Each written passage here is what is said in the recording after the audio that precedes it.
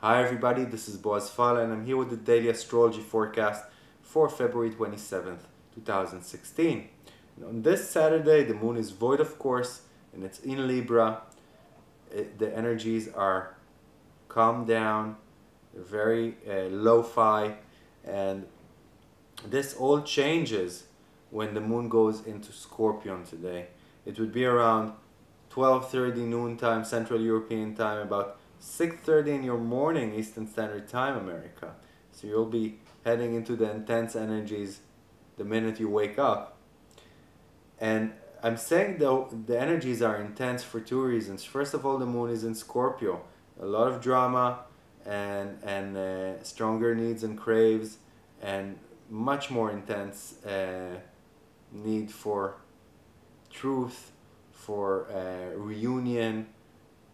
Any kind of experience needs to be and becomes more intense with the scorpionic energies. So it's about not being too dramatic and not taking things out of proportions. And that moon, the second reason I'm saying it is because that moon is sesqui-squaring and semi-squaring Jupiter and Chiron, and that means that it's about being satisfied with what there is. There is a feeling like we've been expecting too much, and when the present is handed to us, we say, what, is that it?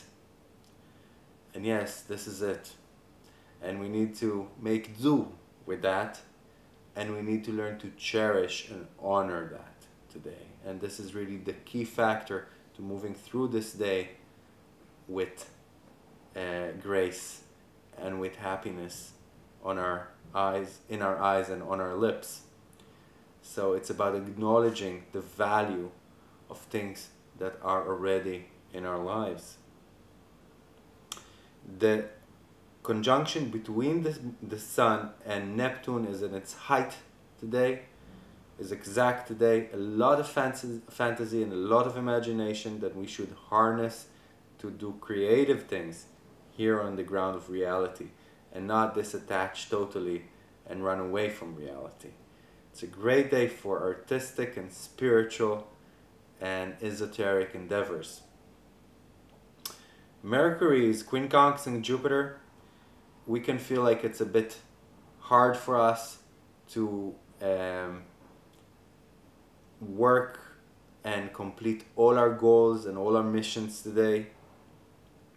And the key to success regarding that is do not spend too much time on other people in your life today. Usually I advise you to be altruistic and very sensitive, but today I'm telling you, hey, put back some of those energies into your own needs, into your own wants, and really pamper yourself today. We can give to people today, but we need to keep some for ourselves. So, thank you for listening. Have a great Sunday, and I'll see you all tomorrow. Bye-bye.